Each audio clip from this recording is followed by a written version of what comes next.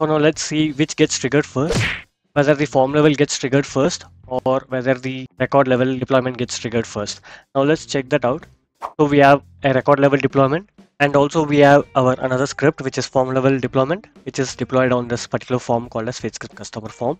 Now let's check which gets triggered first, whether the form level triggers first or record level triggers first, or only form level gets triggered and record level get ignored or not. In order to check that, I'm going to navigate to list, relationships, customers, and click on new.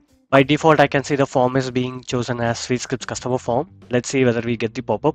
I can see record level deployment, but that is not the case. Let's click OK. I can see the form level deployment alert also. So what could have happened here is form level deployment would have triggered first, and then it would have showed the record level deployment pop-up also. So in order to confirm this, let's switch to a different form. Let's say standard customer form. Now in standard customer form, I can just see only record level deployment. So I'm going to click OK. Now let's go back to our SuiteScript customer form one more time.